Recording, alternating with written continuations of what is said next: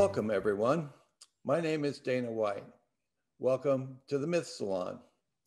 Today, we are going to be gifted with the presence of Dr. Jeff Kripal, and I just couldn't be more excited to have Jeff with us, as well as a panel that includes Chris Vogler, who many of you will remember a year ago. Chris was the first Zoom Myth Salon presenter that we had. And since that time, we've done 25 Myth Salons. We've done numerous scholar talks with Dennis Slattery and Lionel Corbett. In many ways, it's been an exciting year, and in many ways, it's really been a tragic year. It seems that we have leveled out on the coronavirus. It seems that we're going forward, and we do have light at the end of the tunnel. Many of us are talking about how we've gotten our vaccinations and we're able to get around. But toward that end, I would like to open the Myth Salon with a moment of silence. And let's go forward and have ourselves a good evening tonight.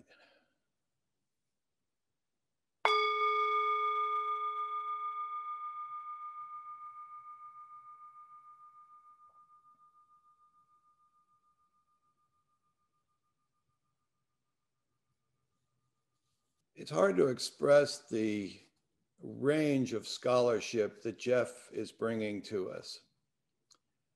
He has titles like Secret Body, Roads of Excess, Palace of Wisdom, Callie's Child, The Serpent's Gift, book on SALON, Comparing Religions, Authors of the Impossible. This only counts the books that he has the primary authorship of. If you go to where he collaborated, I mean, he has a whole library going. So I would like to open up with a poem on spring. I am the mother of all possibility, the moment where the bud, baby, dawn, and idea unite in a symphony of diversity, brought into harmony in the silent, sacred space between what is and might be. Trust and love grappling with death on offensive fear, a dance where life and adventure flower across a mandala of change, and memory screams from the past the way a broken record parrots a metronome. I am the moment when from a sea of voices, a whisper wiggles through the maze offering courage, the bend in the light of day when the bud has just enough strength to reach the sunset for food to sustain flowering. When the shards of the coast's Pacific architecture finally submit to the embrace of the sea and plummet to the surf, forever changing the face of the shore. I am the dream, the idea, the feeling unconnected, searching for a home in the adventurer's heart, mind, and soul, edge upon edge, window curtains shuffling night and day as light passes, pauses, and slides effortlessly out of existence. I do not know you, nor you me, yet we spin a cocoon of possibility into which we test how to transform the spark into fire. So, my good friend Will, here we are entering our 5th year of operation with the Myth Salon, and I couldn't be more honored to be part of the community that I believe serves the greater good, the greater people of Pacifica Graduate Institute, and the people who study myth, history, psychology, art. So take it away, my friend. It's absolutely, I feel the same way. This is, it's been such a privilege to do this for the last year and for the last 5 years. For those of you who don't know, we used to meet in Dana's living room. And I want to point that out just because this is the people on the panel with us today, Jeff Kripal, just, off the charts, the heavyweights of heavyweights as far as the scholarship goes. but it's just great to be in a group with friendly people who want to just deeply, personally, for their own reasons, engage this material. It's just, best part of my month. So thank you everybody that's here with us tonight. And it's really cool. I want to also mention a couple things. One is that I want to thank Michael Weesey Productions for helping us promote this event. They saw this as an event that would be very valuable to their community of screenwriters and filmmakers. And I think many of you know that an agenda of mine, an agenda of the Myth Salons and Myth House is generally to just build relations between the study of myth and the practice of storytelling. And just that means bringing the conversations together, bringing the topics together, bringing the people together. And so it's just really cool to flip it around. And Jeff was so wonderful to join us and support an event with Chris Vogler last fall. And it's just awesome to have Chris here today with Jeff, flipping it around. And it's just an awesome example of modeling what that dialogue can be like and where it can go. So I hope that whether you're a mythologist, a psychologist, a screenwriter, filmmaker, that you get a lot out of this evening. So thank you all, and thank you to Michael Weesey Productions. So it's my privilege to introduce our panel. Before I do, I just want to say there are a couple things I'm especially excited for tonight. This is a really interesting time to be hearing from Jeff. Jeff's been anticipating and discussing changes in our world for quite some time, long before all of a sudden everybody realized the change was upon us. And so it's just really, really cool to hear from you today in the context of this hopeful moment in which we want to believe and our fingers are crossed and we're knocking on wood that we're on our way out of this pandemic and into a new world, hopefully even into a new paradigm, maybe even a new reality. So that's really a treat for us. And then the other side of it is, it's just really especially cool to get to talk about that with a mixture of mythologists and storytellers. I originally got to hear from Jeff at the Pacifica Graduate Institute Colloquium.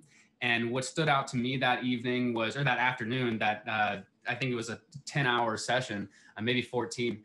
And in that day, Jeff kept going through all these wild experiences that authors have been through, personal experiences that absolutely transformed who they were as storytellers. And I think that's something we often leave off the table. I think that might even be the type of phrase Jeff might use, too much stuff we leave off the table. And it's just really, really important, I think, to agree with him to bring that stuff back on the table, not just academically, but also creatively. So with that, I'll introduce our panel and we'll be off and running. And forgive me, as you've heard me say before, our panels are a really important part of who we are. So forgive me for taking a moment and really doing honor to each of us here tonight. You all know Dana, Dr. Dana White, who's a scholar, author, host of the Myth Salon, and adjunct faculty member at Pacifica Graduate Institute. My name is Will Lynn. I lightly moderate these Myth Salons. My PhD is in myth, and I founded a department called at Husson College where we bring story into the general education department for filmmakers and storytellers. We're also joined tonight by Dennis Patrick Slattery, who's a mythology scholar, a poet, longtime professor in Pacifica's myth program, and an author of An Obscure Order, Reflections on Cultural Mythologies. Selena Matthews is a clinical psychologist, author, and keynote speaker who graduated from Pacifica and has been an ever-present participant and supporter of the Myth Salon. I think that she's been with us for all of them in Dana's living room and online. Zaman Stanizai is a professor of mythology and political science at Pacifica and Cal State, a poet, linguist, mystic, and Fulbright scholar. Chris Vogler is author of The Writer's Journey, who's with the 25th anniversary edition having just come out, a former studio executive, story analyst, and teacher of writing workshops around the world. Dr. Patrick Mahaffey is with us tonight, which is really special. Patrick is the founding chair of the Master's and PhD program in Mythology at Pacifica, Mythology and Depth Psychology at Pacifica Graduate Institute, and author of Integrative Spirituality, which he joined us to discuss this past year. Hopefully you'll check out his event. We'll share those links. And we're back with Chris Holmes, producer, DJ for Paul McCartney for the last 10 years, who studied mythology and religious belief. We were just talking about it before we got started with J.Z. Smith, under the shadow of Eliada and Wendy Doniger at the University of Chicago. And of course, maybe we'll get into that a little bit later, but that brings back memories for Jeff, who was actually there at the same time as Chris. We're joined tonight also by a recommendation from Jeff. Stephen Finley is a professor of philosophy and religion at LSU and graduate of Rice University. His ongoing research gives focus to African-American Latter-day Saints, Malcolm X and gender, and African-American religions, esotericism, and UFOs. He earned his PhD in religious studies at Rice University, working with Jeff. And it's an absolute privilege to have you here with us tonight. And the man of the hour, finally, and of course, this is way too truncated, but Jeff Kripal is the Associate Dean of Faculty and Graduate Programs in the University, sorry, Dr. Jeff Kripal is the Associate Dean of the Faculty and Graduate Programs in the School of the Humanities and the J. Newton Razor Chair in Philosophy and Religious Thought at Rice University. He's chair of the Board of Trustees at SALON Institute and author of, I believe, 9 to 10 books, including a textbook on mythology, a history of SALON, an awesome book called Mutants and Mystics, and this most recent book, The Flip, Epiphanies of Mind and the Future of Knowledge. And with that, I want to hand it over to you, Jeff. Really looking forward to a wonderful evening, and we'll dig in with you as soon as you're ready for us. All right, so I'll riff for maybe 30 minutes, 35, somewhere in there. I probably won't go 40. So yeah, I want to talk about the comparative study of religion, which might sound like a boring topic, but it's not. It's about working with young people in a college classroom and in a graduate classroom. And what I've learned over the years is really what teaching about religion is about is storytelling. And the question I always ask people to think about is, what is the story that you are living inside? What's the story you assume is not a story, right? Because they don't call their religions myths, by the way. People outside them call them myths. They see them as absolute truths that usually their parents or families have taught them not to question. And they come to us at 18 or 19, and they got a lot of hormones flowing through their bodies and a lot of questions bursting, and they're wonderful to work with. And so the question is, what's your story? What story are you living inside? And is it working for you? And I think that's the kind of the key question, because often, of course, the story isn't working so well. And so then the question becomes, well, how do you get out of that story if it's not working so well for you, if it's tied up with your family and your beliefs and your culture and everything? I mean, that's not a small thing, by the way. That's a very scary thing. And so what we do, I think, in the classroom when we do it well, is we help young people to negotiate their future lives vis-a-vis their families and cultures and religious traditions, which is a really delicate thing sometimes. So that's the study of religion in a nutshell, I think. But behind that, what I've been harping on for almost 25 years now is that, to me, the people who study religion are more interesting than the religions.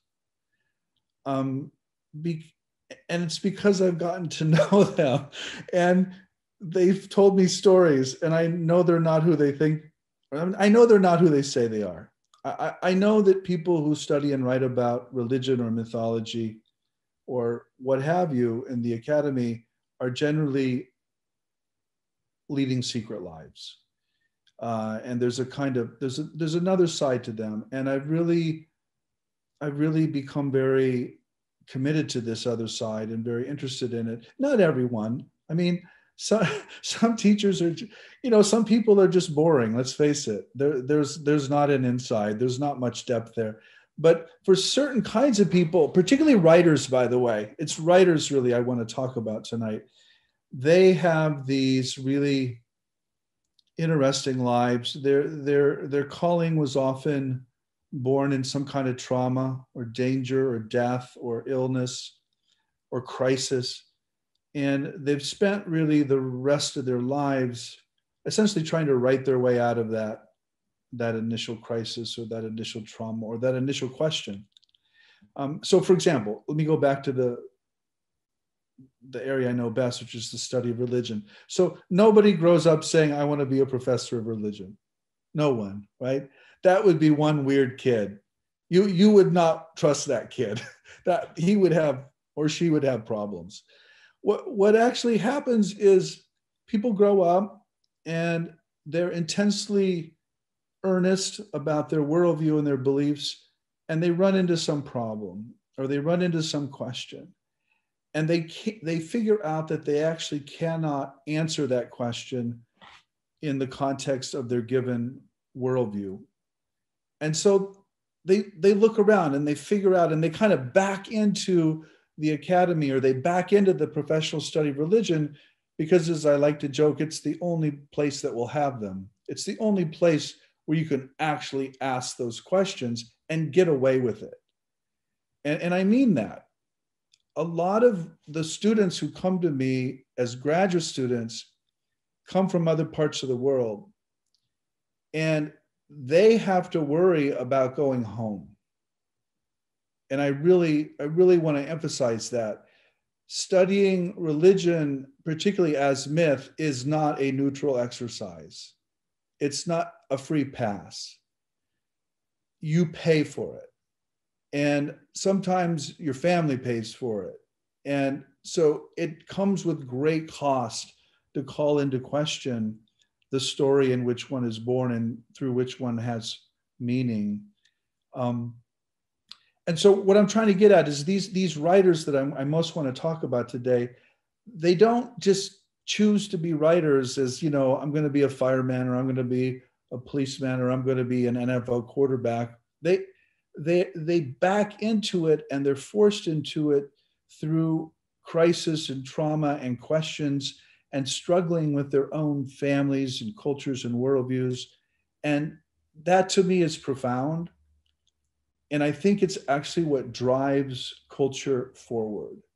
I think that's, if humanity progresses in any sense, and it may not, I think that's how it actually progresses, is through throwing up these individuals in culture after culture, historical period after historical period, that essentially say, well, wait a minute, that story doesn't make any sense, or that doesn't work.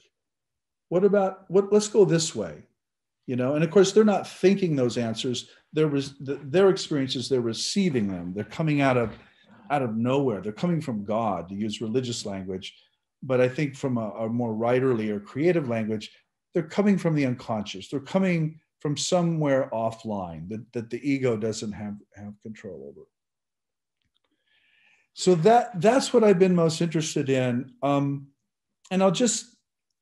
I want to get to Nietzsche here in a minute, because he's sort of a perfect example of what I'm talking about.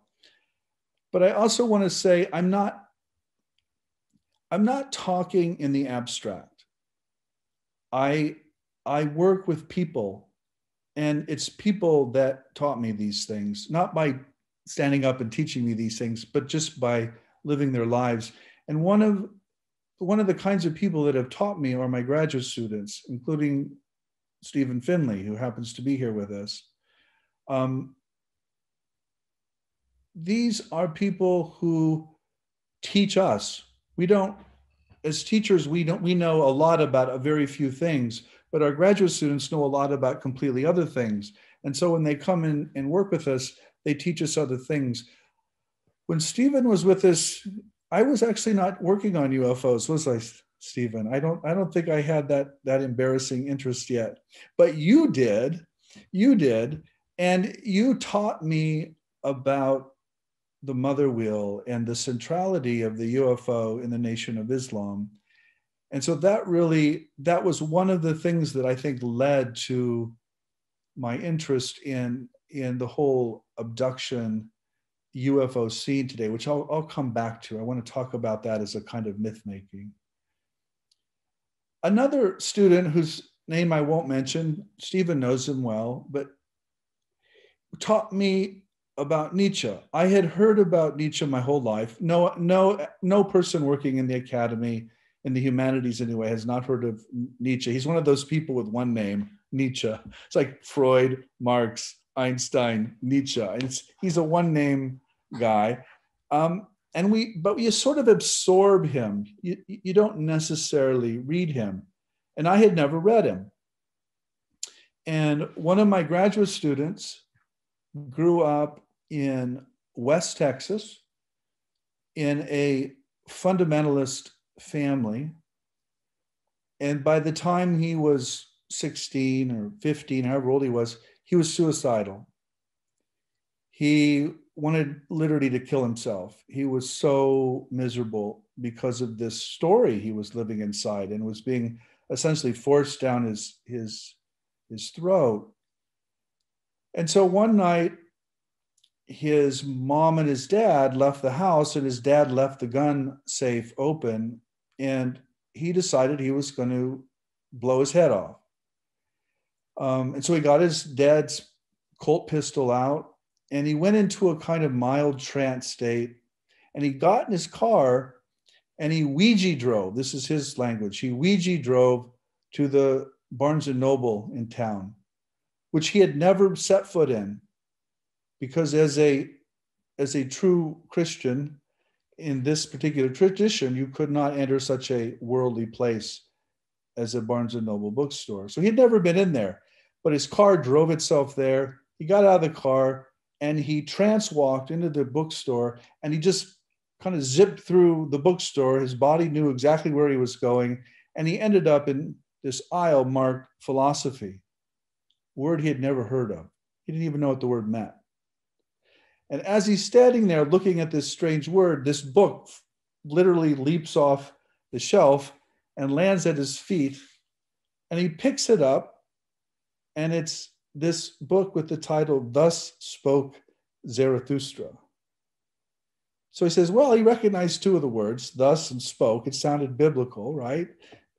Didn't know what Zarathustra meant, but he decided, the book just leapt out at me. I'm going to buy it, and I'm going to take it home, and I'm going to blow my head off, right? So he buys this book, he takes it home, and he starts to read this book. And it starts to lightning and thunder and storm outside. And if you've read the opening of Thus Spoke Zarathustra, you know that it's filled with lightning and thunder. And he reads these pages, and he just begins to weep. And he weeps, and he weeps, and he weeps. And these pages convince him not to kill himself.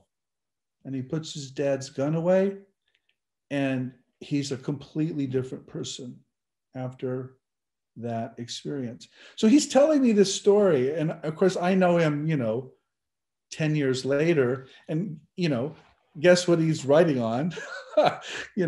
And I'm like, you know what? I better read this book. I better read Nietzsche if I'm going to try to guide this dissertation.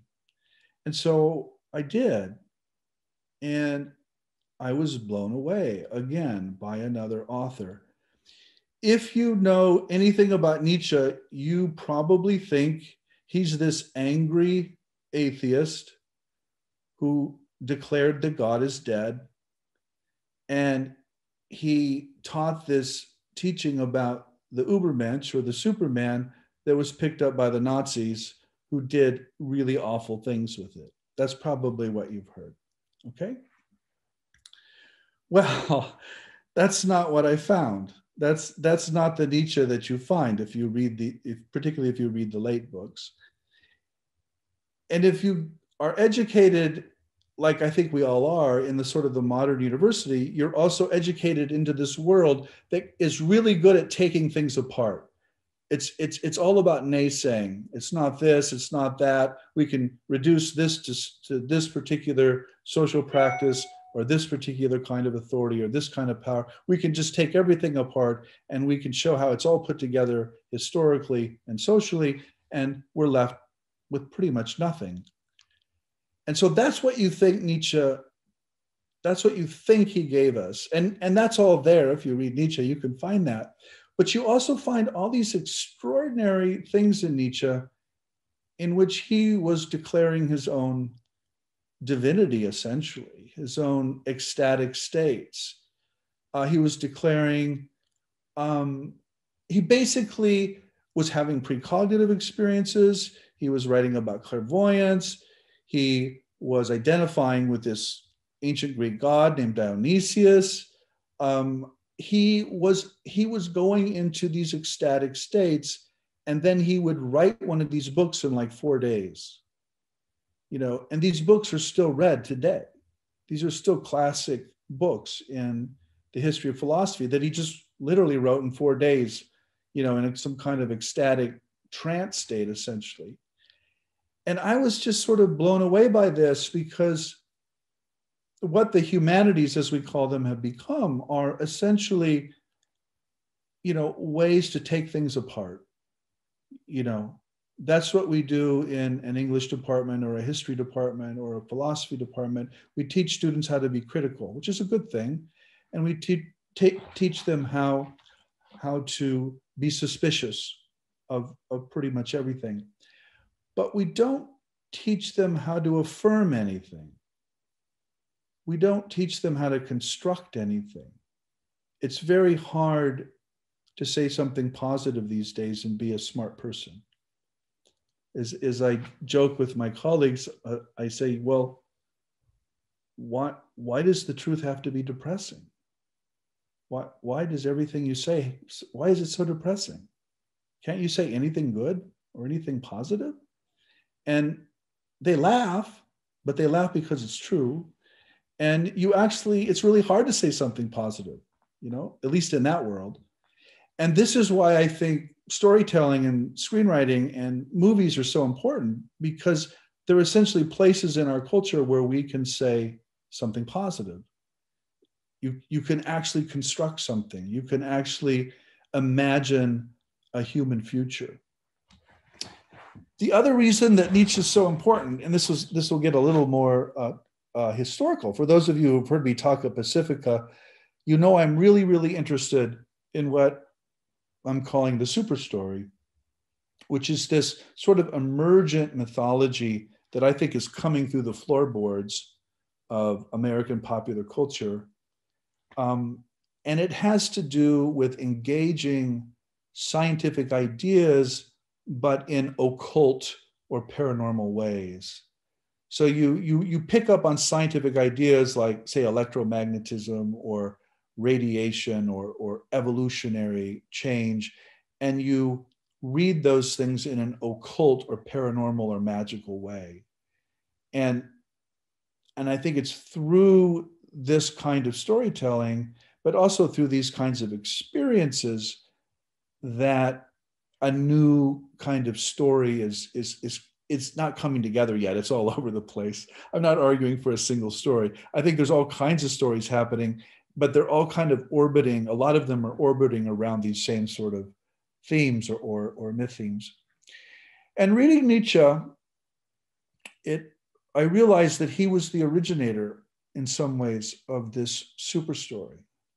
And there were two things that he taught toward the end of his life. Both of them were based on a mystical experience he had in the summer of 1881 outside a little Swiss village called Sils Maria, in front of a large alpine boulder. You can still go there.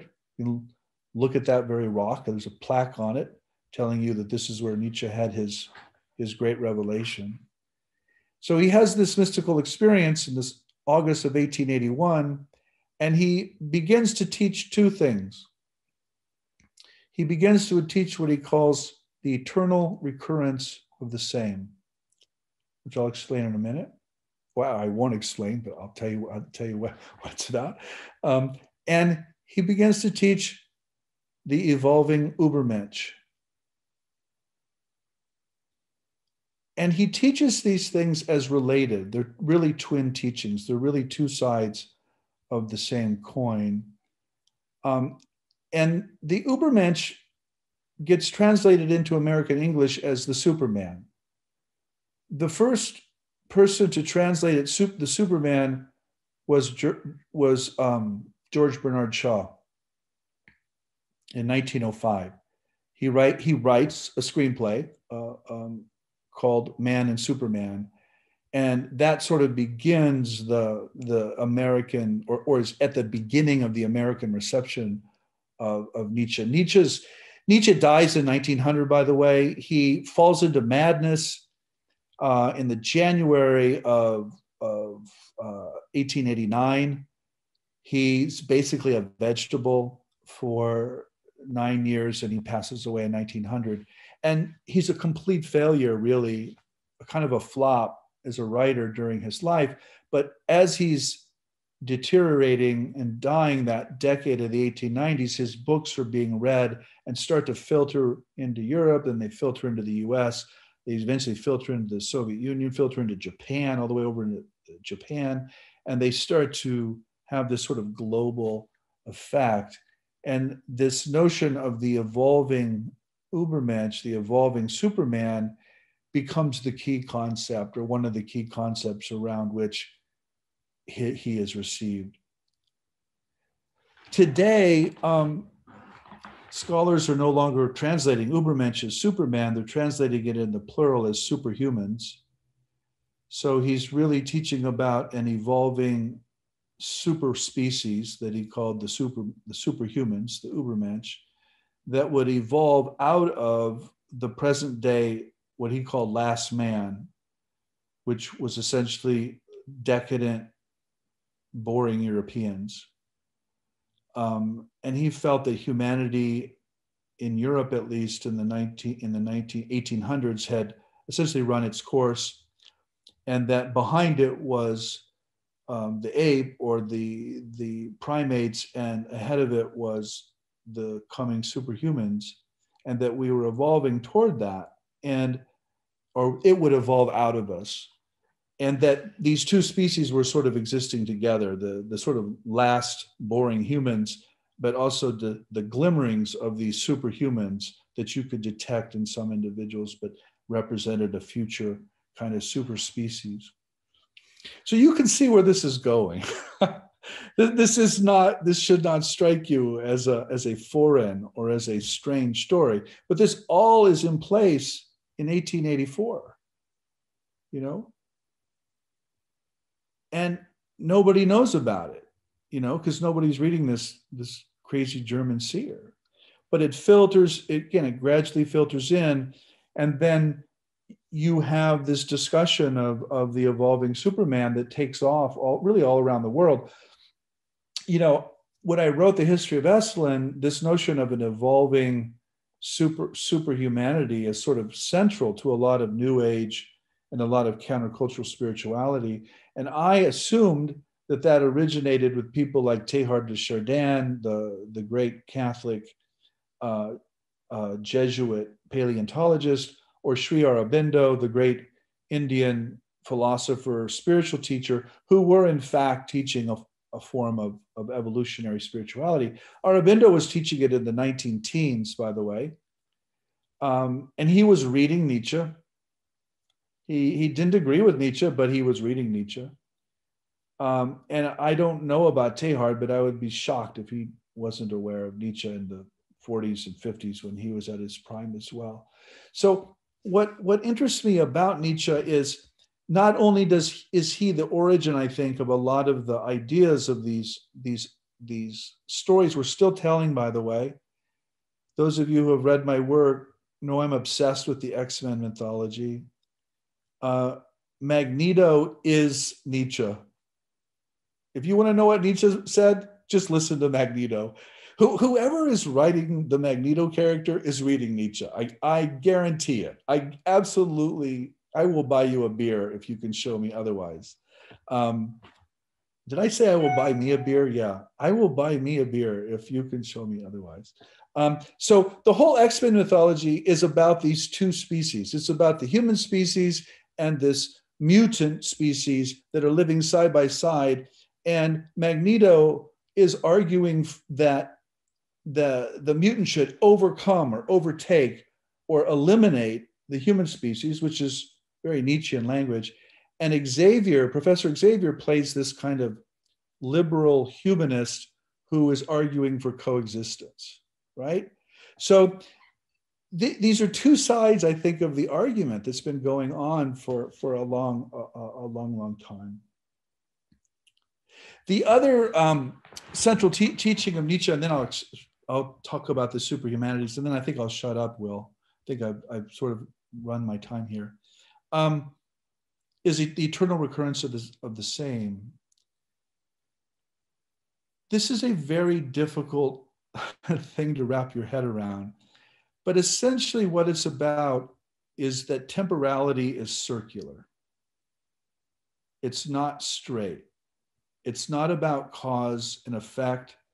It's about returning over and over and over to the same life and to the same details. And it's not that you live your life many times. It's that time is circular and it actually returns to the same point over and over again. We sort of live these loops, you know. And he really believed this. This wasn't a metaphor for him. He described this as the most scientific of truths. He was making a claim on the nature of reality.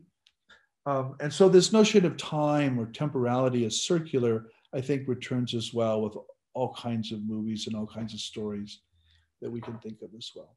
All right, the last thing I want to say is the reason I love this stuff is people who talk about the humanities will often point to Nietzsche as one of the origin points of the humanities, but they will never, ever recognize these superhuman aspects of what Nietzsche was saying.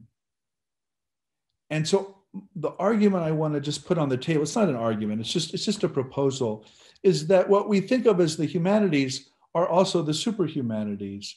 They contain these individuals and these very, very special texts that are actually based on altered states.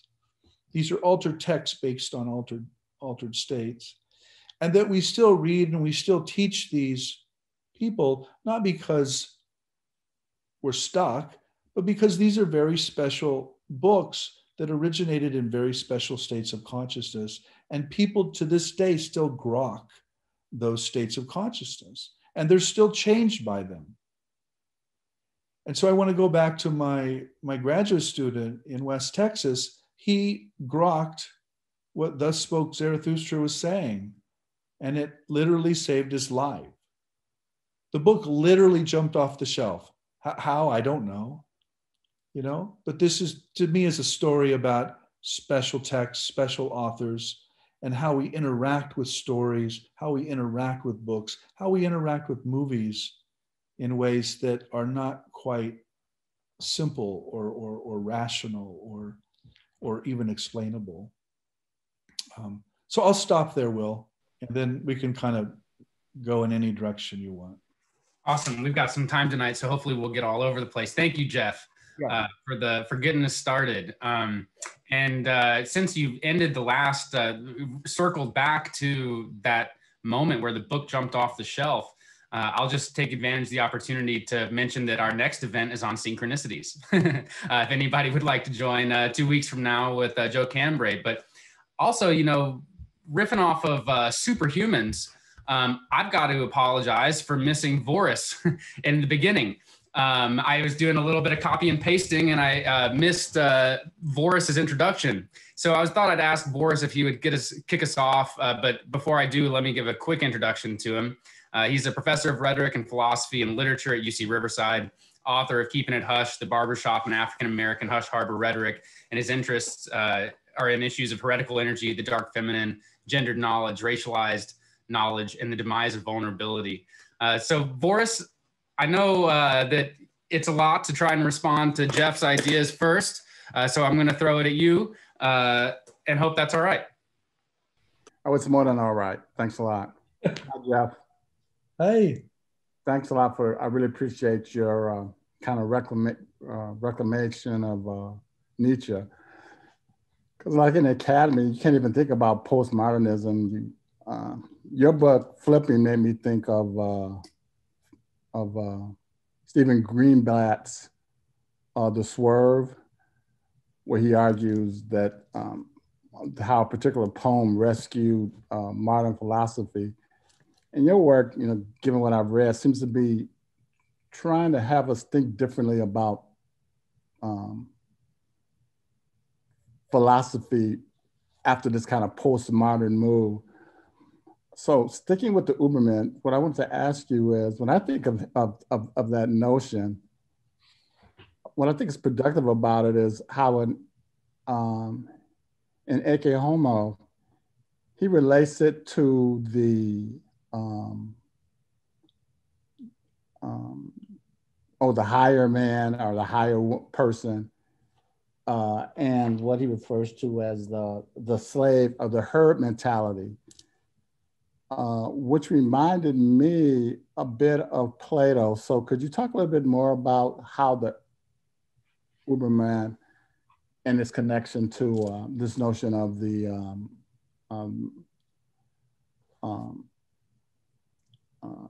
the higher man versus like what he called the herd and slave mentality? Because in some ways it's very productive in terms of how he, and to me, this is how he gets linked to Jung with valuing going deep and the valuing of not only going deep, but bringing that depth with you as you go into the world, which is very much what Jung argued in many ways too. So does that make sense? Mm-hmm. Yeah. So Jung, of course, really admired Nietzsche. Mm-hmm. I mean, you've seen his seminar on Nietzsche. It's literally this thick. I mean, it's. I think there are links there. So Nietzsche's most famous. He's probably the most famous critic of religion who ever lived, and he said some very harsh things about religion. But what often gets overlooked is that the reason God has to die is so that superhumans may live. Nietzsche believed that what we think of as morality, like humility and obedience and submission, are all the behaviors of slaves, essentially.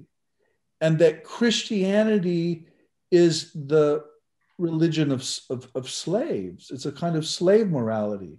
And he wanted people to reject that.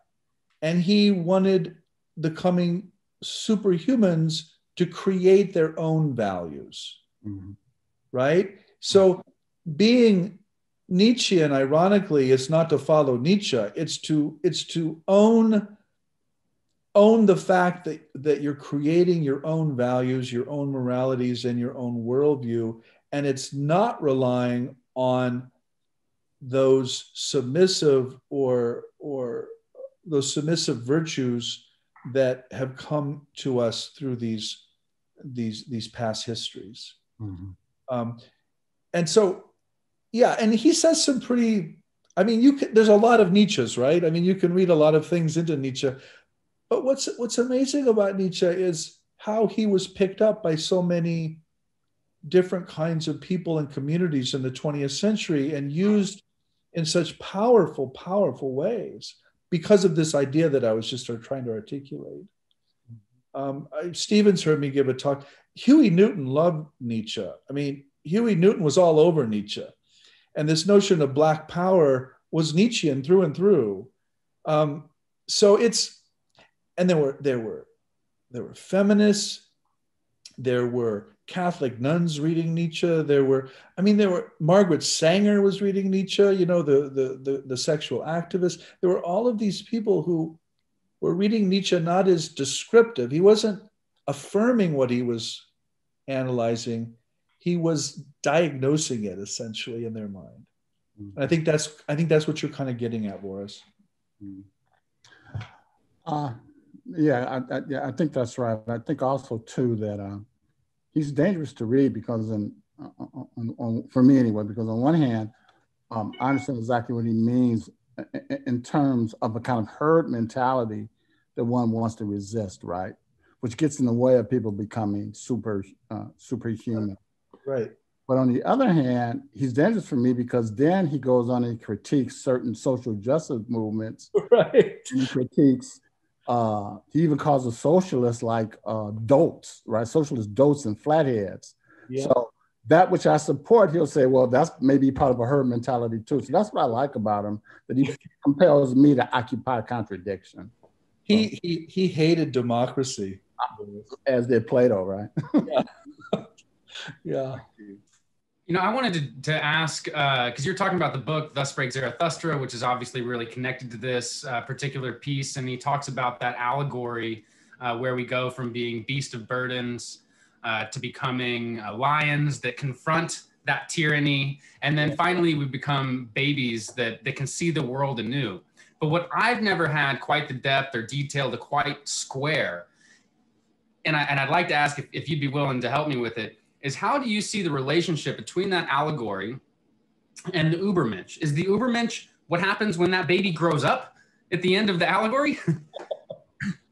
I don't know. Listen, Nietzsche, there's a whole industry of Nietzsche scholars arguing about things exactly like that. And they may not have anything to do with each other. The one's a parable that occurs early. The camel, lion, child parable occurs very early, and thus spoke Zarathustra. And the notion of the Übermensch appears very early as well. And then it's just kind of dropped and comes back. It's not an extensive kind of thing. So, I mean, I don't know. The answer is, I don't know. But, you know, the camel definitely is a metaphor for the herd mentality. And the lion is the metaphor for denying or essentially eating herd mentality, right?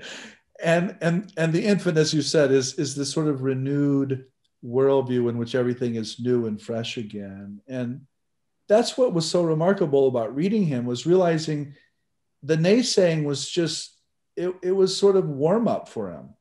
It's not where he ended. He really ended in these radical yes sayings. Is it, you know, you talked about the way that our academic culture is so high on the deconstructive thought, or at least spent many decades that way, especially in the kind of postmodern era, that we may be finally waking up out of that hangover. But do you think that as we change, what parts of Nietzsche we're going to seek out will change? Do you think we might move on from loving the deconstructive Nietzsche to being interested in his yes sayings?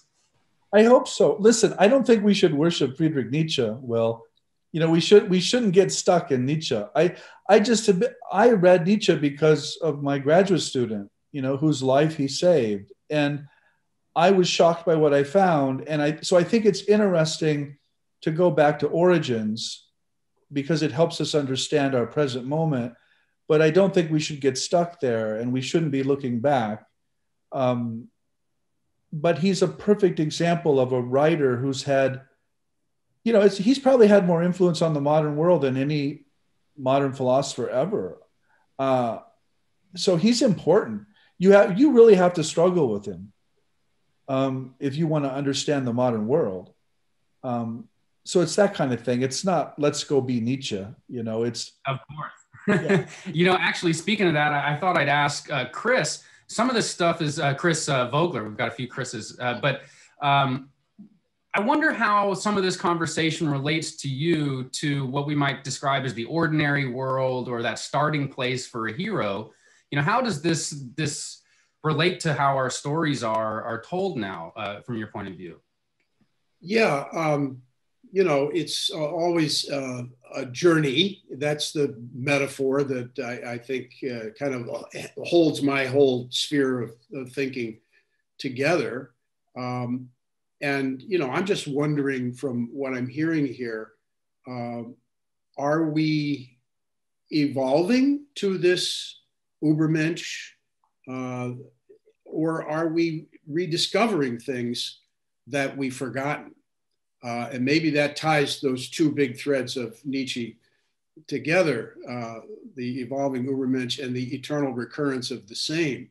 Because I often have that feeling that I'm excavating stuff that maybe I knew it once myself personally and forgot about it, or it wasn't applied to my life at that time. And then I'll come back around on one of my cycles and find myself understanding something in a different way.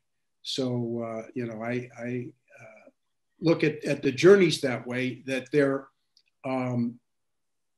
I draw them as a circle. That's the diagram that I sort of adapted from Campbell, but it seems that that's limiting, because it suggests that you'll go around the circle once and you'll be done. And it doesn't seem to work that way. The circle has a loop in it, and it continues making figure eights or some other kind of geometric form, and you do find yourself reprising things and making the journey again, but with a different perspective every time. So I wonder about that. Are we evolving or are we rediscovering?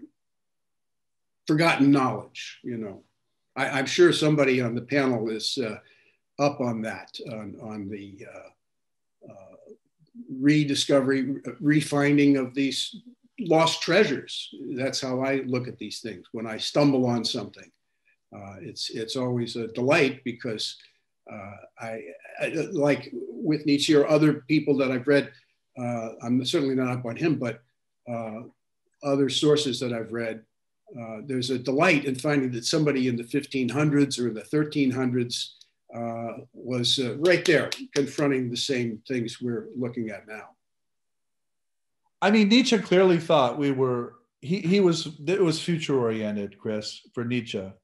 And he knew a lot about the past through his reading of anthropology. He was a classicist, by the way, by training. So he knew a ton about ancient Greece and Rome and the classic world. And all of your stuff on the hero's journey, you know, the hero, of course, is a Greek figure or a Greek character. Historically, the hero is essentially the hybrid between the god and the human.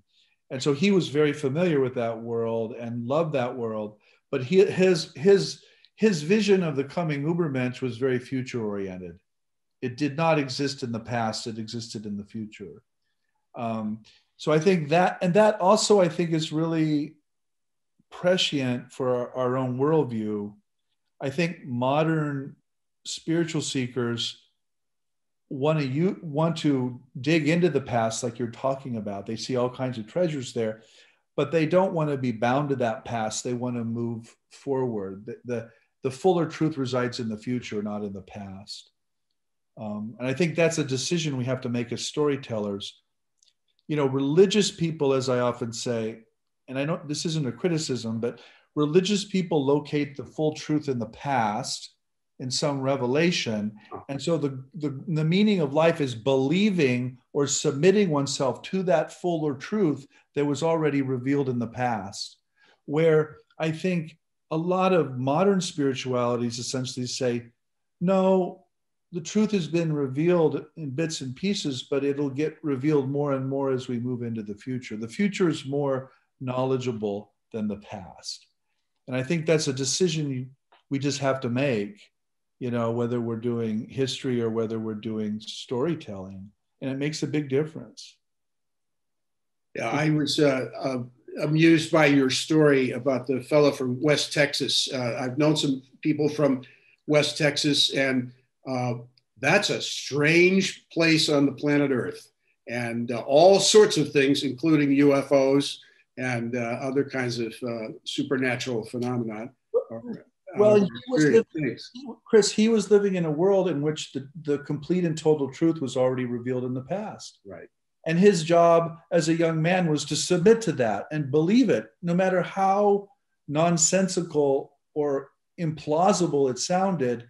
His job as a good Christian of that particular tradition was to submit to that past truth.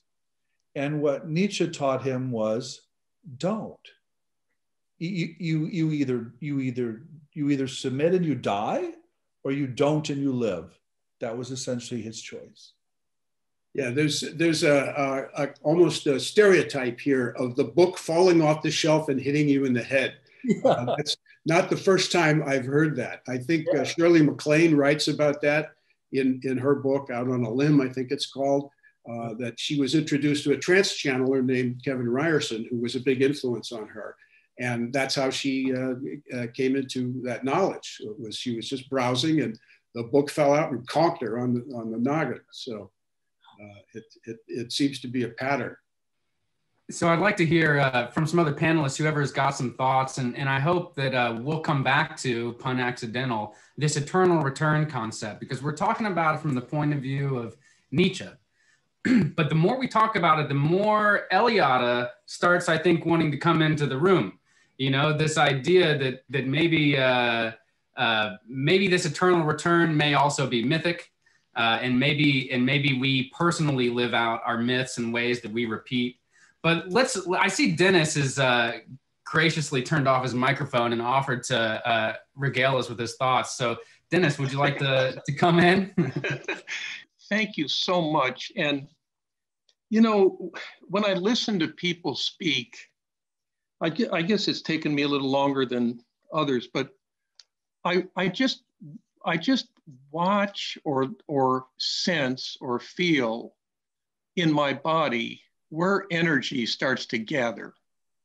And there are 3 places in which that happened to me listening to you speak. And I don't even know if there's a question in there, but the sign of a good speaker or a good writer for me is when what is going on begins to gather energy. And that energy then takes me somewhere. And right or wrong, I pay less and less attention to that. So the one thing that I got excited about is at the beginning when you were talking about the writing life,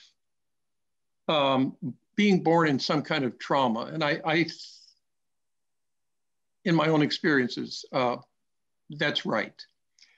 About a week ago, I had a Zoom conversation with Edward Tick, who through his soldiersheart.org for decades worked with vets from Vietnam, Afghanistan, Iran, and for years, decades actually, he took vets back to Vietnam, and he's written a book about this, in order for them to reclaim the soul that they left there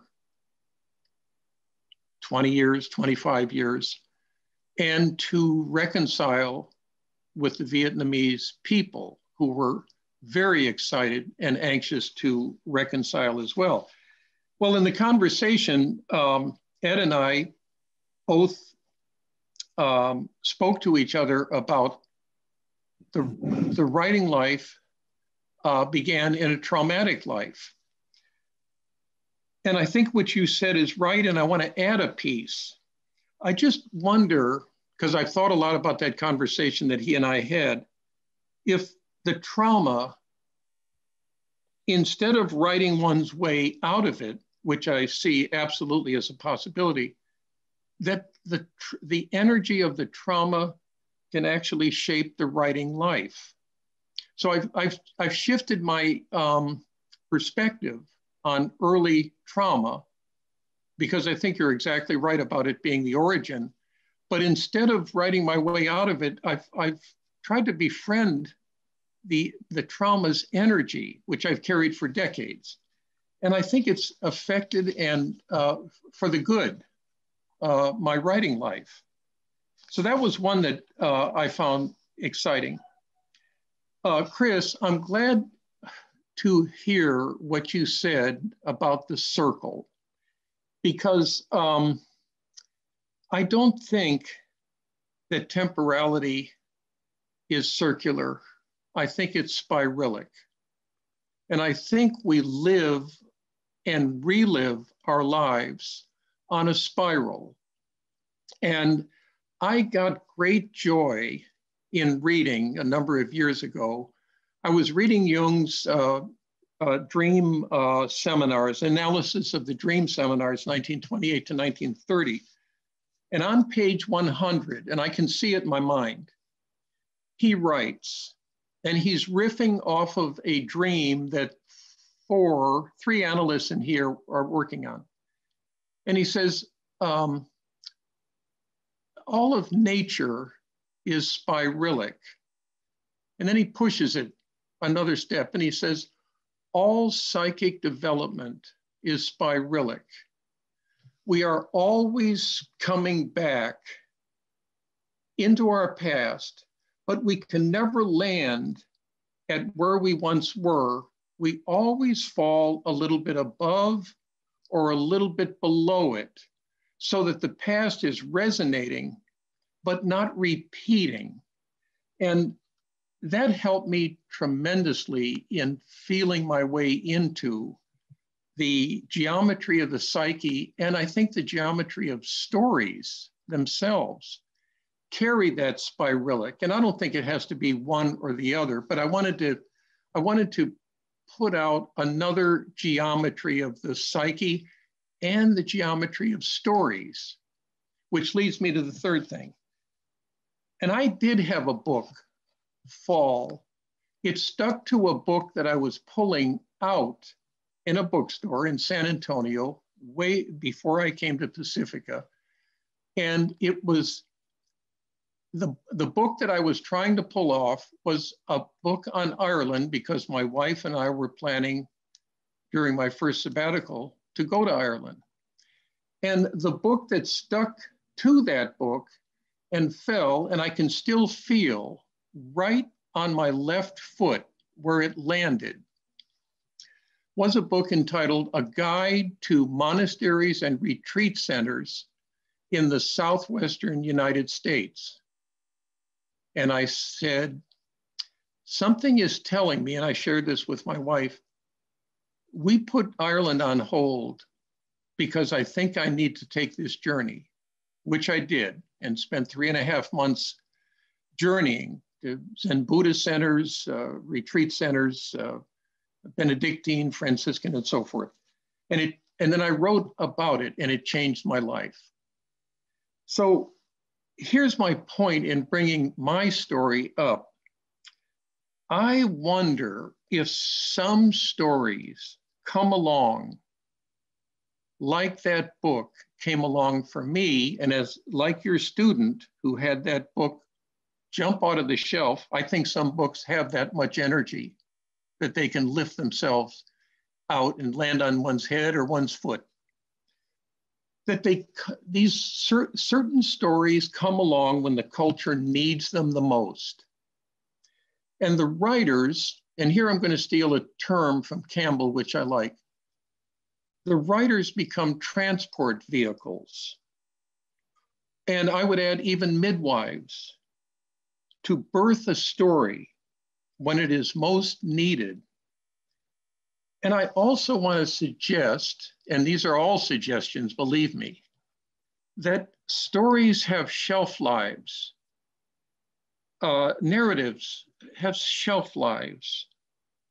And the story, if it is not heated, its shelf life may expire and it dissolves. Now that didn't happen with Nietzsche, as you've beautifully pointed out. So yeah, those are 3 areas that really kickstarted my reflecting on it. So I'm very grateful to you for that.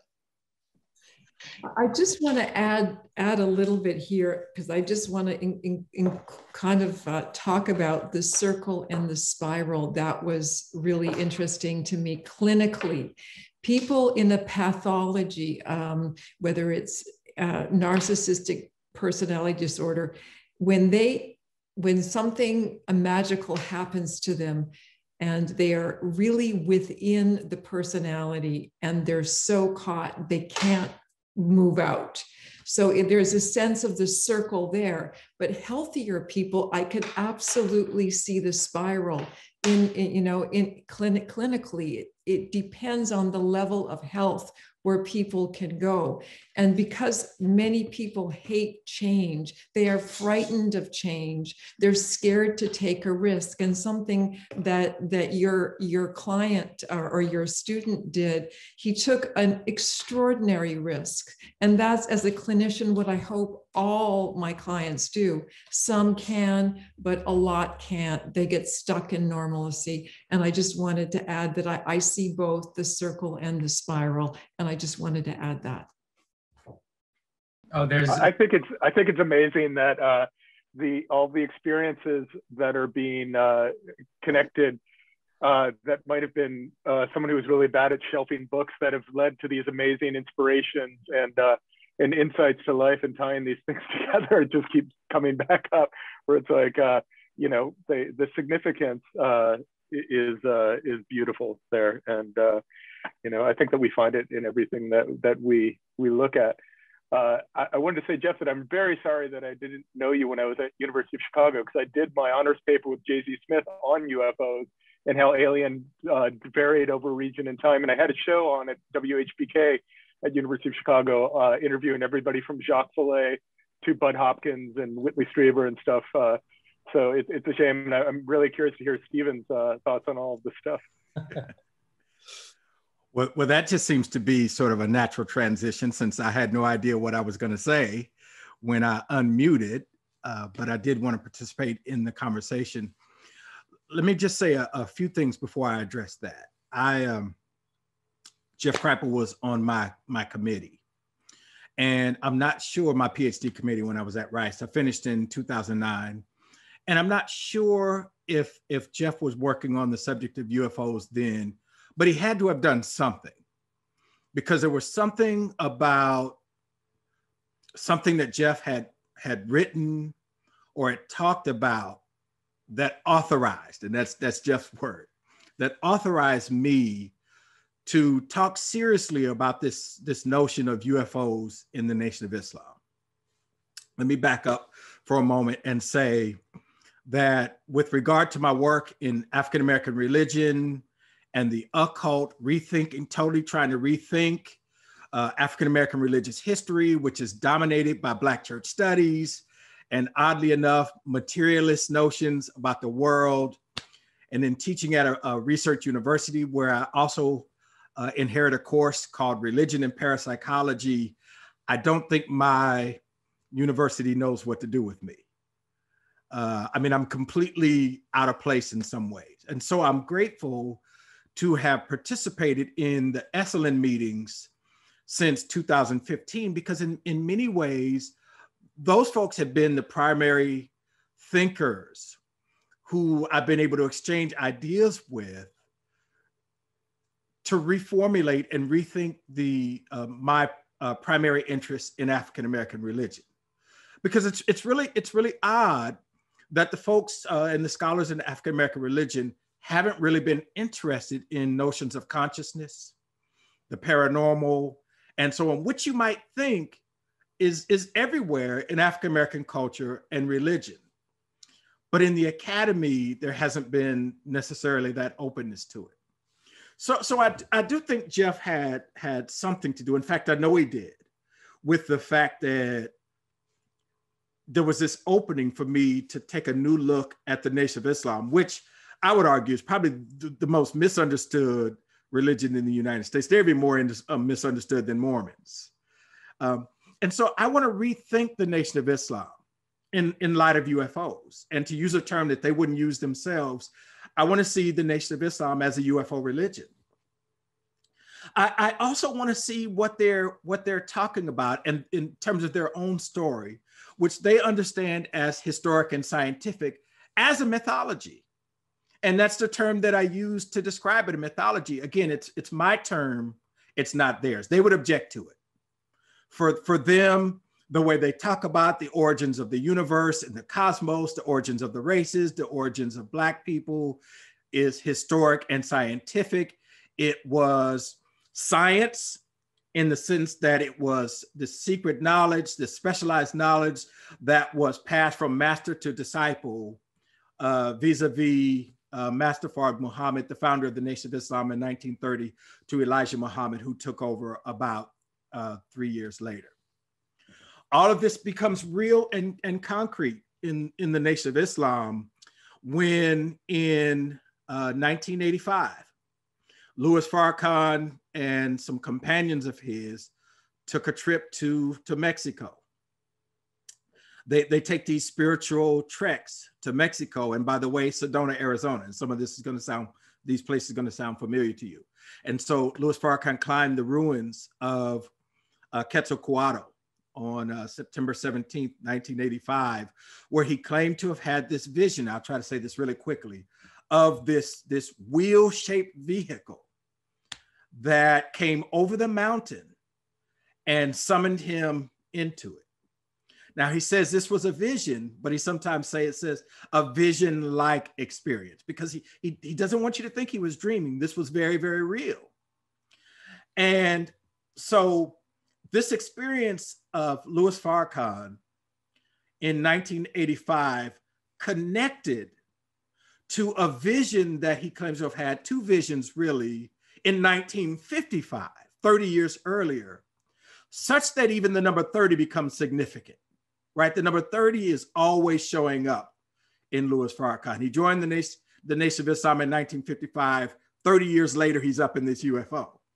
So there's all this numerology and all this stuff about UFOs, which I think functions in many ways to give the Nation of Islam and other Black people a sense of transcendence in a world where Black bodies have only been eminence. They have only been bodies to be co-modified and used for, in various forms of production. And so looking out there in the cosmos for people like the Nation of Islam, for whom I argue UFOs are central, and Sun Ra and others, are really significant in the sense that they allow. And so this is where I think it might be a little different from what Jeff is talking about with Nietzsche. For these Black religious folks, I think in many ways the effect has been that they become much more active in the world, and maybe even activists, right? Maybe like the Black Panthers. It hasn't been just this contemplative exercise on consciousness and the universe being more than material. It's had a very real effect on how they see and live in the world and how they engage the world at the intersection of these very important historical and social categories: race, gender, class, and so on. And so in that sense, it's a little different from what Jeff is talking about in his work on Nietzsche. And we've been able to have these conversations at SALON and through texts and periodic Zooming. And I just want to stop right there because I don't want to get too far off the track, but I hope this adds something to the conversation that we can build on going forward. I mean, I think one of the things that have come out of my conversation with Stephen about Black ufologies is very similar to what's come out with discussions with indigenous peoples and their own ufologies, and that is that the Black communities, and Stephen, correct me if I'm wrong, but tend to interact with these things in a much more positive way than white communities do. White communities tend to create what I would call an alien invasion myth. It's very much a Cold War narrative about the evil invader invading our Christian country, and it's something to be resisted. And so, you literally punch out the alien or you battle it. You don't see that in the Nation of Islam. You don't see that in the indigenous stories. You see the UFO becomes the ancestors, right? And they're there to protect and to guide the community. These are generalizations. I'm generalizing. But so I just want to say very quickly that Jeff is right. And in these African-American UFO traditions, and I don't mean to reify them by using the term traditions, they're fluid, I'm still learning about them.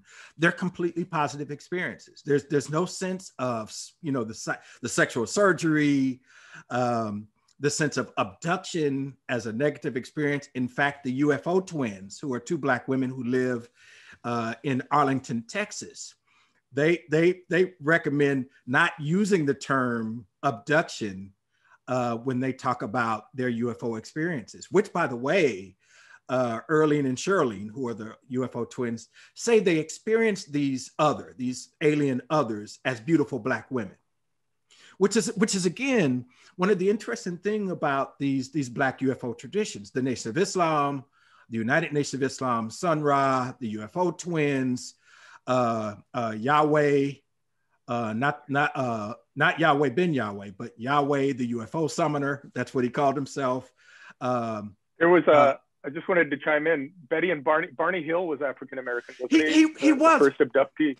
He was, but I do see that as sort of a different tradition from this one, because this tradition, they almost universally see their experiences as friendly and their encounters in some ways as connection, like Jeff said, with ancestral spirits.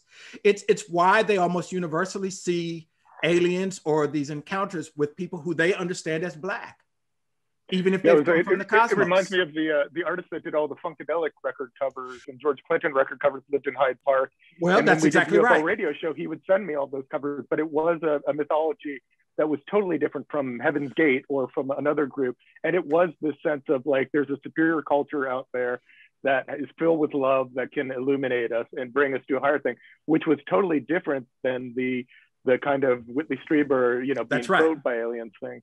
That's right. I'm definitely with you on that. And I do see it as a different tradition. And as you know, George Clinton and Bootsy Collins claimed to have seen a UFO. Right. And in talking about their experience with UFOs, which is where, the album Mothership Connection come from, and if you remember the performances of Parliament Funkadelic, they even had a UFO on stage. Right. And George Clinton would float out of this UFO on the album. And they even had a song called Unfunky UFO, for example. So really interesting stuff. But when George Clinton talks about it, they connect it to ancient West African cultures like the Dogons. The Dogon. That's exactly right.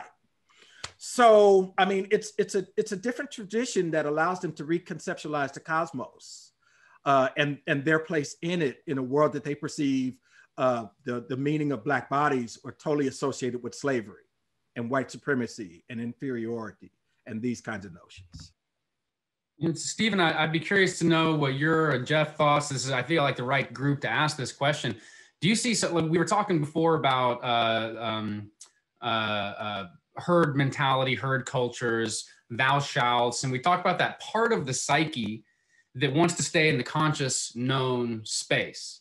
And it wants to maintain the power that it has over the conscious known world. It's not just the known world, it's also the part of the psyche that's that known conscious safe space. So I wonder if you think there might be a correlation between those of us that identify in that space, say those in power, that see that which threatens that space as that deserving of repression. Whereas those who are already repressed may not experience those disruptions, those disruptive elements that are asking for more as repression, but potentially as some type of new leadership. Does that resonate with any of you? I mean, one of the arguments that goes on a lot in the literature around the paranormal is that it's an essentially destabilizing counter force. And you see eruptions of paranormal activity in historical moments of radical change and where things are being challenged in a really significant way. So for example, in the counterculture, the American counterculture was also very much an occult milieu, where all of this stuff was just kind of coming out of the floorboards, as it were. And when you get stasis or control, then these things tend to subside, So yeah, it rings true to me for sure. I think it's interesting, Jeff, with what you were talking about previously with the religions that kind of look to the past as being this perfection. We were talking about Nietzsche, and in a lot of the UFO situations, it's almost the opposite, where people are expecting salvation to come from the stars and from the future. And you in that have this dichotomy of and then people go back to biblical stuff saying that all the Bible was UFOs. And but it's a fascinating thing when you think about it in terms of the kind of heroic journey and where the growth is coming from, whether it's coming from the stars or you're rebelling against something from the past. And I think, Chris, the thing that people have the most trouble when I try to explain this is this emerging worldview is not scientific. And it's like take a show like Ancient Aliens. Basically, what it does is it turns everything religious into something scientific.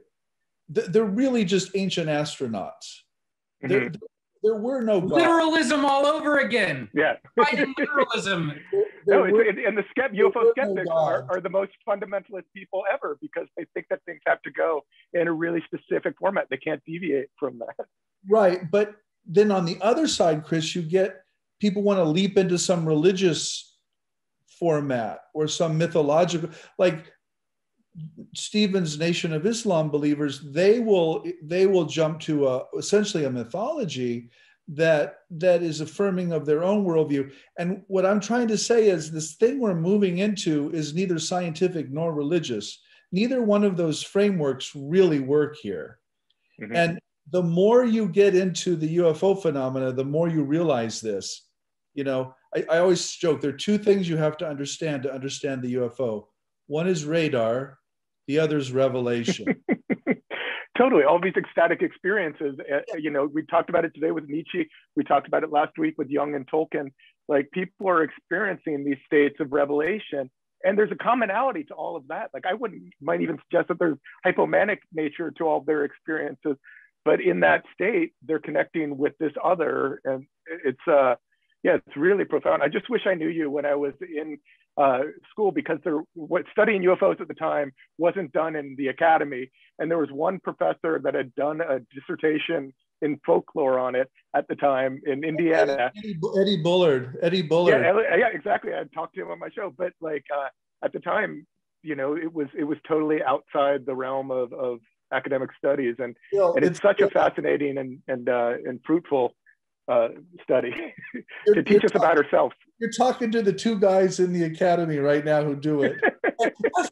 Well, it drove me crazy, because we can learn so much about ourselves by looking at the other and our concepts of the other. And it's way more informative than looking at, like, you know, matrimonial cults of Papua New Guinea. You know, as we talk about ecstatic states, I'm aware that we haven't yet heard from our mystic. Zaman, do you have something to add for us? Well, I wanted to take you back to the man who first said God is dead, and that was Prophet Muhammad.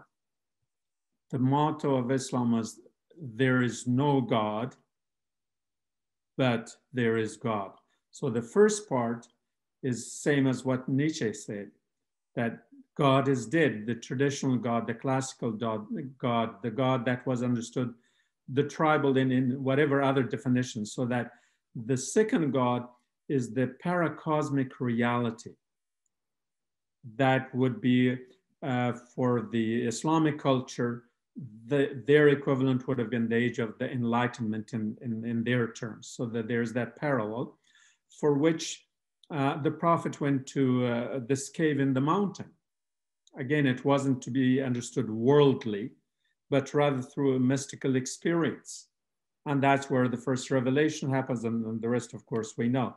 But the way to understand that second God is that there are two axes, the vertical and horizontal. In the vertical, you go from the outer God, the God of the mythologies, to an inner God, that there is a God within each one of us. That we are in essence God, not in terms of claiming any sort of supremacy, but having the spirit within. And then you also go from to a horizontal axis, and there you're thinking about it both in terms of the genetic one as well as the mem. That from the genetic, you could look at human just as any other animal having consciousness and all that. But the mem would be that there's some kind of a,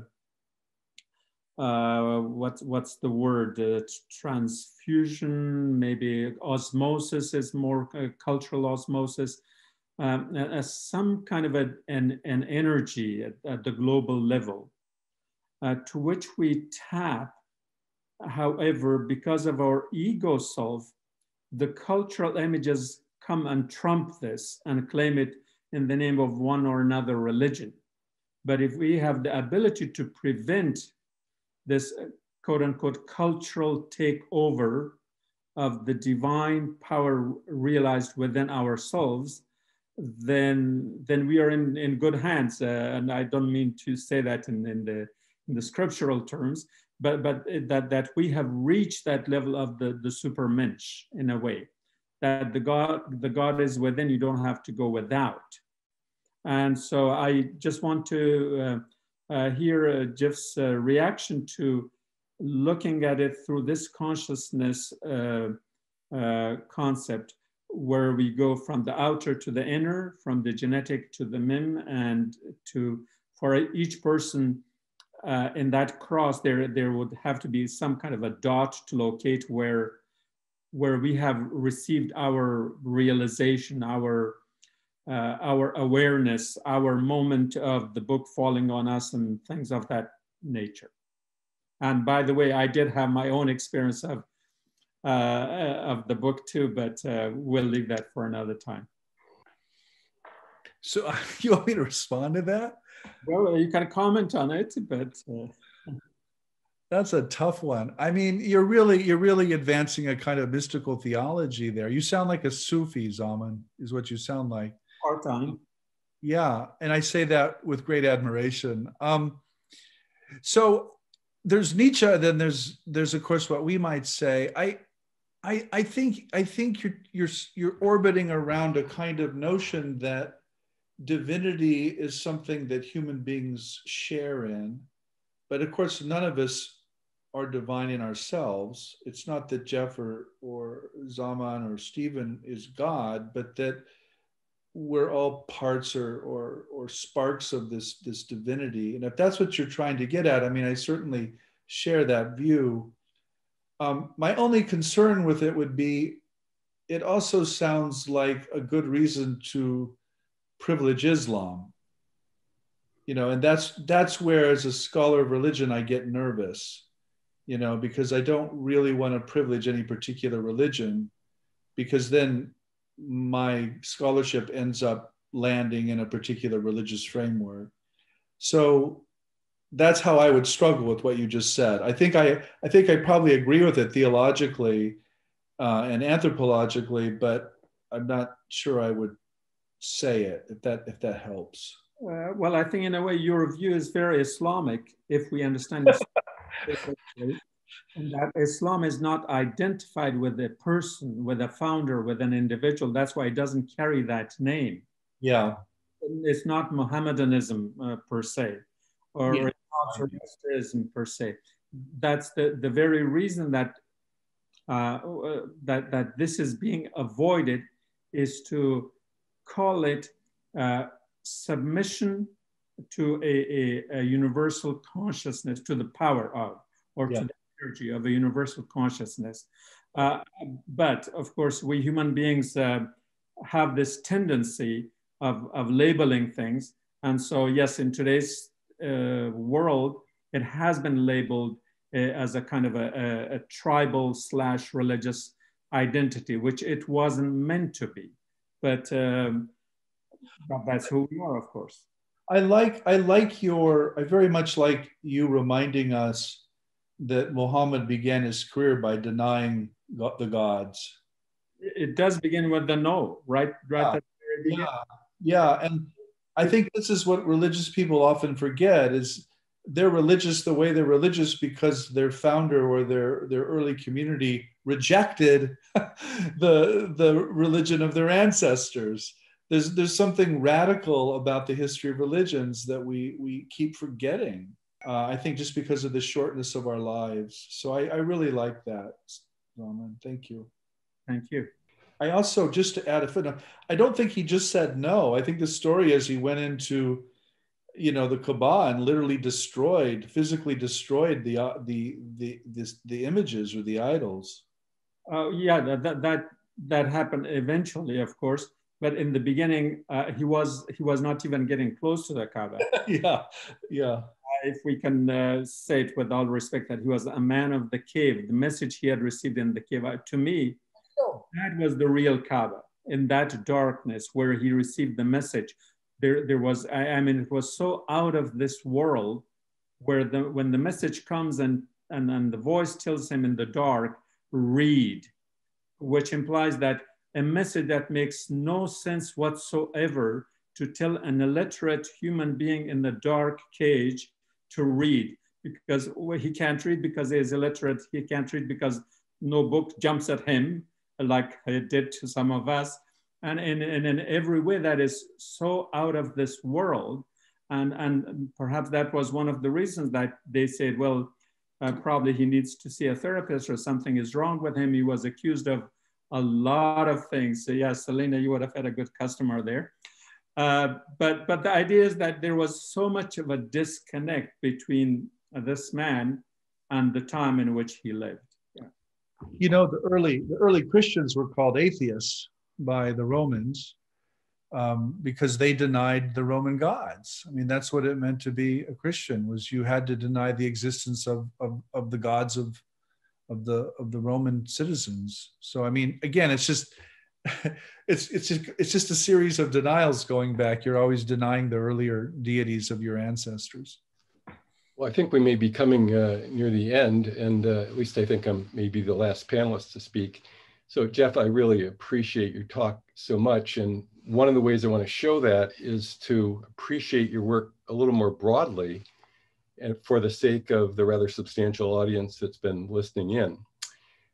So your books have been mentioned in the introduction, but I want to call out just one of them, the book Secret Body, and recommend it, to people who are listening, because among other things, first of all, it revisits a number of the books you wrote prior to that one.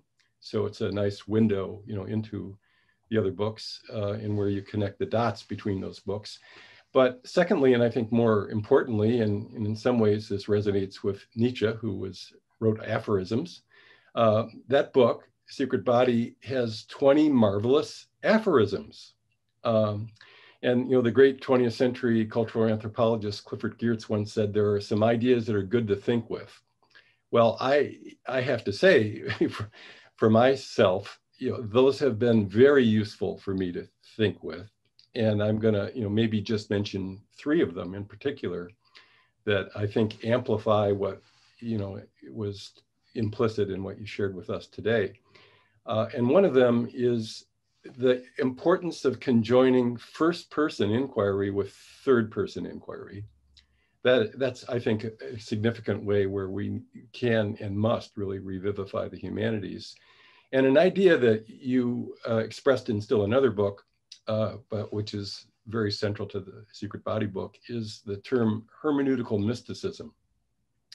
I love it because I realize that's what I've been involved with for years, and for those who are listening in, what does that mean? It's a way of, and here I'm glossing Jeff, he can clarify if he sees it differently, but as I understand them, it's a way in which when we read texts deeply, we actually can participate in the experiences these texts are describing.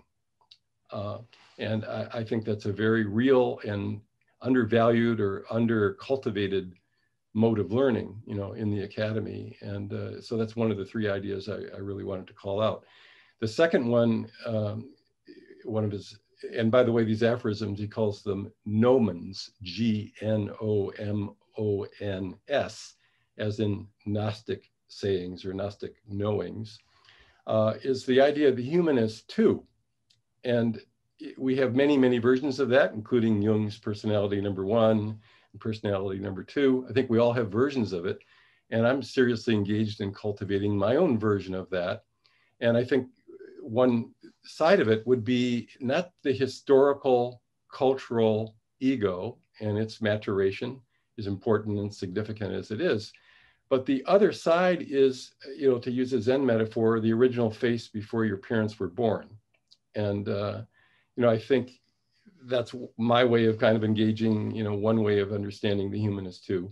And I think that the humanities ought to cultivate that side, not dropping, the critical awareness about ethnicity and gender and colonialism and all the rest of it, but to, bring that into the mix, for a more balanced, approach to the humanities.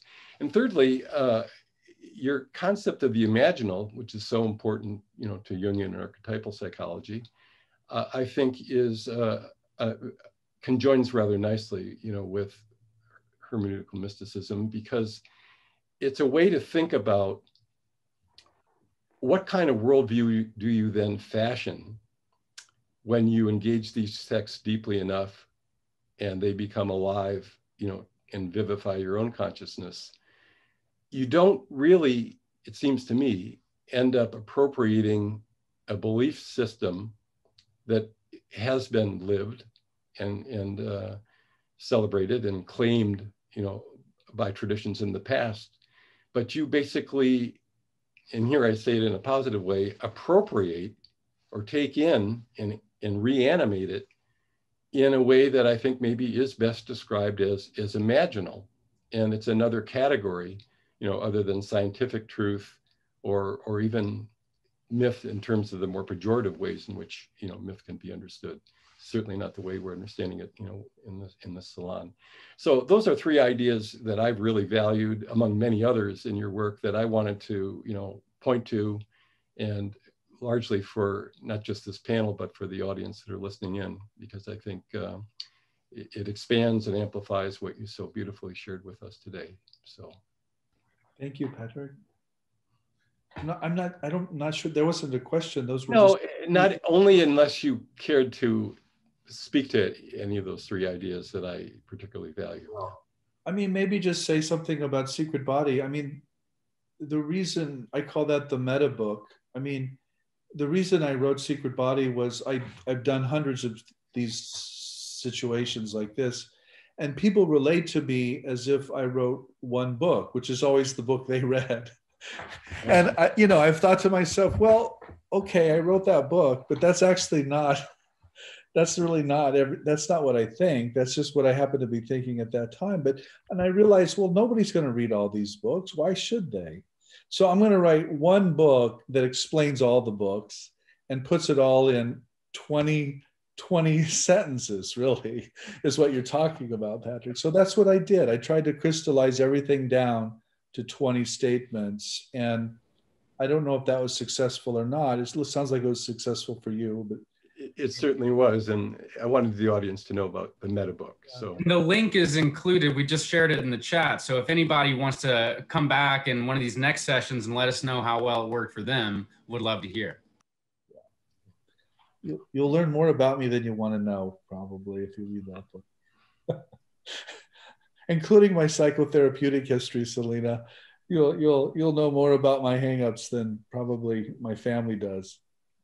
You know, while we mentioned Secret Body and while I've got you two interacting, I just want to, you know, take a moment to comment on the beauty of the, I read this great book on the Holy Grail by A.E. Waite, and his argument in the end is that there is no hidden Grail group, that there's actually just a whole bunch of us with a secret inside of our hearts of wanting to do the right thing. And that's the Grail community. Just like, we just got to know it secretly, that we're all out there doing it together. So I just want to comment that it's a real privilege to be in a conversation with a couple people, with several people in the Grail community, you two especially. So thank you. And you know, it's just a privilege. And I see Chris has some thoughts for us, and I was hoping he would before we closed out. Yeah, the word that keeps rattling around in my head is vibrations, because that's, you know, sort of my doorway into understanding all of this. And I'm just posing a couple of questions here. One is this movement towards superhumanness something that is simply happening, or should we get on board and accelerate it? And if that's the case, if we are, if it's a good thing for us to accelerate this process, how do we do that? And the first thought is in attempting to change the vibrational rate around yourself, you know, because we have to start there, and you know, try to improve and harmonize that vibrational rate. I have a lot of questions about this, about is a better state a higher degree of vibration or a more harmonious degree of vibration? But this is where I'm going, is how do we do that? And I've just encountered some studies that the CIA did looking into these matters, and they went at it quite directly and physically by actually changing the vibrational rate of the brain, firstly through music. They tuned up the brains of the subjects who they were trying to train to do, you know, spooky stuff of seeing things at a distance and figuring out what the bad guys were doing, and ultimately got into manipulating the vibrational rate of the two hemispheres of the brain, sometimes shutting down one, the critical side, so that the creative side and the side that is open to all this could express itself. And then they moved to a phase of balancing the two hemispheres. From that point of view, people were able to do some pretty impressive things that we would call supernatural or hyperhuman. So these are my questions. Should we be trying to accelerate, step on the gas pedal about this? And if so, how do we do that to change the vibrational rate in a healthy way? So I'll say a couple things, Chris. One is, I think the stories we're telling in the academic culture now, I'm not speaking for the screenwriting community or filmmakers, but certainly the stories we're telling in the academy now about what a human being is are pretty flat. And they don't take in these extraordinary capacities that people talk about and report all the time. And that's what I mean by taking things off the table that Will was referring to earlier. We want to keep the human being small, and we want to keep the human being flat. And I personally think the human being wants to be big and wants to expand. And historically, we've done this through religion. We've essentially projected our bigness or our cosmic nature onto a being outside of us instead of recognizing that as part of us. And so I think today what you're seeing more people and more communities locating that bigness or that greatness inside humanity and not outside them. I think this is something Zaman was trying to get at as well. So I think regardless of what we want to do, Chris, I think people will do that. And I think those of us who know something about these histories or know something about storytelling should help. I really think this should help. And Selena, to you, I probably get 2 or 3 emails a week from total strangers wanting to share with me some impossible, crazy thing that happened to them. And the reason they write me is they think correctly that I'll actually listen to them and I won't call them crazy or kooky for having this happen to them, because I think human beings are like this. I think they're literally fantastic, but our public culture is trying to keep them small. So to your second point, Chris, on the vibrations, the thing that interests me most about these superhumanities I'm trying to get at, it's not just in the head. It's not just a matter of imagining things. Physical things are happening in the environment. Radar is picking up something. People literally levitate. They literally rise off the ground. People are healed of illnesses. We don't understand how. So there's this mental kind of subjective component, and there's this physical external component, and they're working together in really mysterious ways. And that's actually what I mean by the imaginal. I don't quite mean it the way Corban meant it, but I mean it in this sort of double way you're trying to get at. And so I think that kind of vibration language is a perfect example of the super story I was trying to get at earlier. That's a kind of scientific language that's also getting at something spiritual, but also physical and real at the same time. It doesn't really fit in. So I think we're just sort of intuiting our way toward that. Yeah, this just takes me back to the development of science and to that period of time when it seemed that alchemy and astrology were working just as well as chemistry and astronomy, and that some kind of choice or judgment was made at top levels of thinking in Europe that said, let's not take that kooky path, let's take the hard science path. And a lot was lost, I think, in that there was a gulf at that point. And in some ways, I think we're back there in this spiral sense. So this philosopher named Phil Goff, he wrote this book called Galileo's Error. And basically, he answers what you just said. Basically, for Phil, what happened somewhere around early 1600s is that these early intellectuals decided, look, we can talk about the behavior of the material world, but we cannot say anything about the subjective conscious awareness that is observing that world. So let's not do that. Let's remove subjectivity. Let's remove consciousness from our enterprise, and let's focus only on the behavior of the material world. And that's what became science. And so science is really, really good at predicting and manipulating the behavior of the material world, but it's really, really bad at explaining you. You know, it cannot explain you because it took you out of the equation 420 years ago.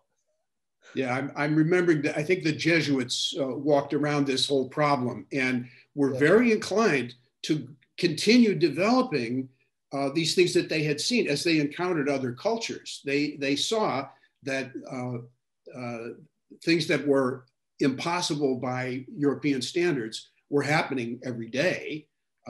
But they made an institutional decision that this is, it was like Freud and Jung being worried about, oh, they're too kooky and they're too far out there. So we better not, we'll talk about it among ourselves, but we're not going to make that the public face of our psychological movement. Jeff, I'm struck by how we seem to be gravitating towards power. My dog right now has the power. And when I hear all of this, I'm thinking of what is the frequency for transformation? And I think that what we find is that when we involve ourselves with a group of like-minded people who are interested more in questions than they are in answers, the dialogue becomes fluid. And much like the Tao, it moves towards whatever is reality and its natural center without anybody seeking to impose that upon anybody or set up control of it. So I think that when you talk about these UFOs and aliens and what have you, those who are less interested in power as it has come to be defined for them are not interested in having the same kind of power. They see power as submission. And submission is, if you give everything up, you have absolute power over everything. So I'm struck by when I hear Nietzsche and I hear the talk about all of this, about how people can find themselves in control, how they can wrest control from the uncontrollable, which is the Tao, which is everything. Well, I don't know how great it was. It seemed pretty incoherent listening to myself in my own head, but that's okay. I think the way to sort of bring it together though and to respond to you is, so what I often tell people is I actually don't believe any of these things, but I also believe all of them. And what I mean by that is the reason I'm so fascinated by UFOs and aliens is that's what people experience. And that's what they tell me. And that's what they write about. And if they're experiencing a saint or the Virgin Mary, or I don't care what it is, I'm interested in all of it. And it's all happening and they're experiencing all of it. It's all true in the sense that it happens.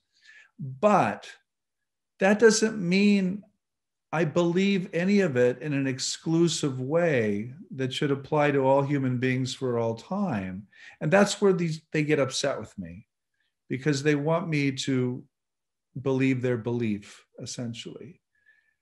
And the reason I'm so interested in paranormal phenomena isn't because, it's not because I think all of this stuff is, it's not because I'm fascinated by one crazy story after another.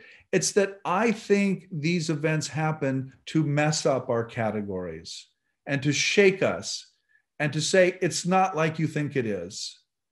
And it doesn't tell us how it is. It just shakes things up and says, go figure it out. And so for me, these things are really, really important as sort of intellectual or spiritual goads or koans. These are like big koans happening all around us. And I just think it's a shame if we don't notice them and we don't really dwell with them. But that doesn't mean we should believe them. I think belief is a mistake, frankly. In other words, we don't submit to them cognitively. We listen to them and we let them take apart whatever it is we're assuming to be the case. But that's hard. That's a hard spiritual practice. And not everybody's capable of it. And I don't mean that in a snotty way. I work with students. I can tell you, not everybody is capable of that. Thank you, Jeff. What just strikes me as we wrap up is that tonight we've been talking with, I see you as somebody that has a clearer vision of where we are in our collective story than most, and I think it's an absolutely special evening to get to talk with you in this moment as we're going through these changes in our world and we're trying to make sense of them. And, not to guruify you. I know that's not probably something you'd love, but to just appreciate and share my respect for your perception of where we are and what we're going through. And to be able to have that conversation with Chris and other storytellers here who can talk about how we are telling that story today, and to have an audience and to have a panel that's committed to both making sense of our story today and telling the stories that will lead us into tomorrow. I don't know if the whole world knows what we're doing here, but I really, really love what we're doing together. And I'm so grateful for these evenings, and I'm so grateful that you've joined us. And Stephen, I hope that you'll come back and join us again as well. You're seeing plenty of calls for more panelists to spend some more time with us. So thank you, Jeff. And thank you everyone for joining us. Thank you. No, it was fun. It was a lot of fun. You know how to find me. And thank you, by the way, for not calling me crazy when I sent you one of those emails about crazy experiences that I've had, because I've had a couple of my own. Yeah, but you're not. That's the real thing. It's the real deal. Yeah, my publisher, Michael Weezy, calls it holding the space. That's what you're doing, Jeff, is you're just holding this space. And that isn't easy. And not everybody can do that. But, it's a valuable position because it allows for all this stuff to interact without judgment. Yeah, I think that's what Stephen called authorizing earlier. That's really what I'm trying to do. Authorize people like Stephen to go out and say things that he wouldn't otherwise say. I would also take exception to the idea of you characterizing it as incoherent, because the world is incoherent.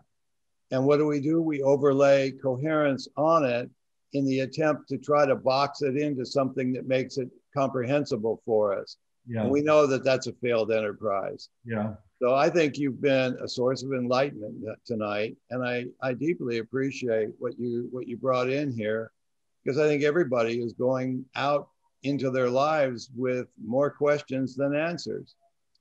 So I'd like to thank everyone. I'd like to especially thank the panelists, you, Jeff, Stephen, Saman, Dennis and Patrick, Boris, Selena. I'm sure I forgot somebody. Chris. Hello, Chris. Yes, I'm sorry. He's the guy with the funky shirt. Yeah. And, this bears for a repeat performance sometime. I'm sure we could come up with a very meaningful way to spread the benefit around. So, saying less rather than more, let's go out with a moment of silence. So, thank you, everyone, for coming this evening.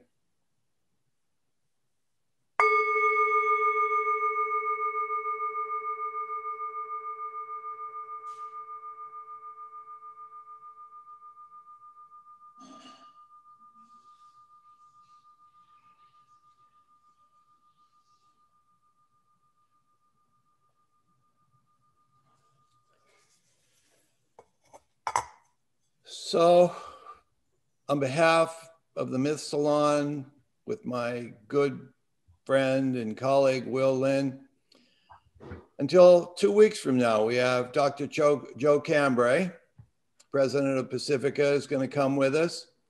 What a great evening. Thank you all very much.